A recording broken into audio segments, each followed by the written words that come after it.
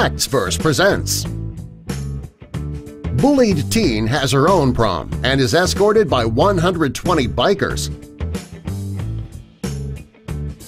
For most kids, prom is the highlight of their high school career. The girls get dressed up in beautiful dresses and the boys get dressed up in classy tuxes. There are pre-prom parties, post-prom parties, and lots of fun and dancing. Most students start looking forward to prom as soon as they reach high school. There are some students, though, who dread the idea of going to the prom because of the bullying that they need to deal with every single day. This is the story of when a bullied teen doesn't dare go to school prom. Then 120 bikers knock on her door. Shannon Percifer is a 16-year-old girl from Hampshire, England. She chose not to go to the prom due to the bullying that she faces in school every day. She suffers from rheumatoid arthritis, celiac disease, and ulcerative colitis.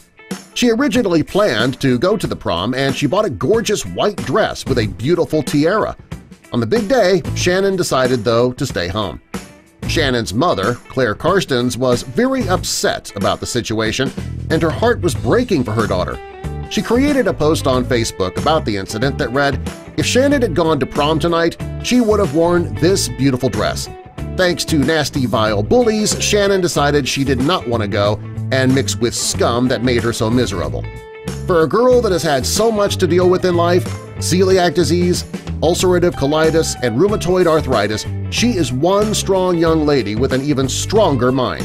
Love you, girl! When Claire was tired of her daughter being bullied, these awful people had no idea what Shannon went through. They knew that she was often hospitalized and sometimes for weeks at a time, but this just made the bullying worse.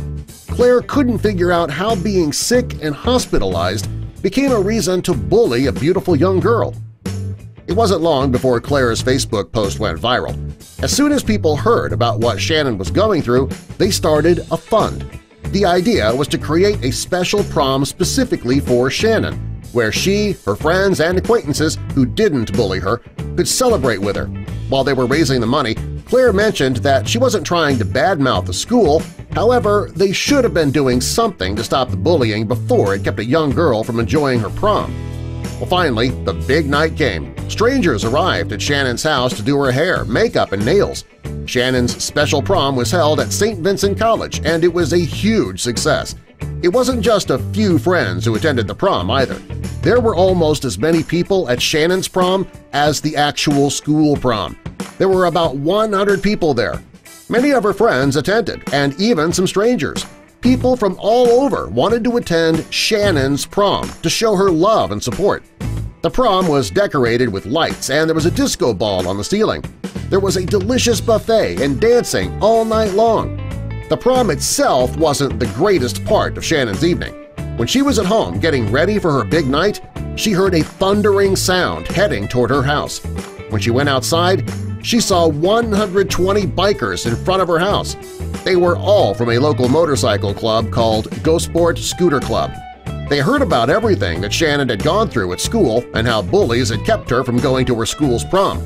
Well, they wanted the bullies to see that Shannon had 120 great and slightly scary-looking guys on her side.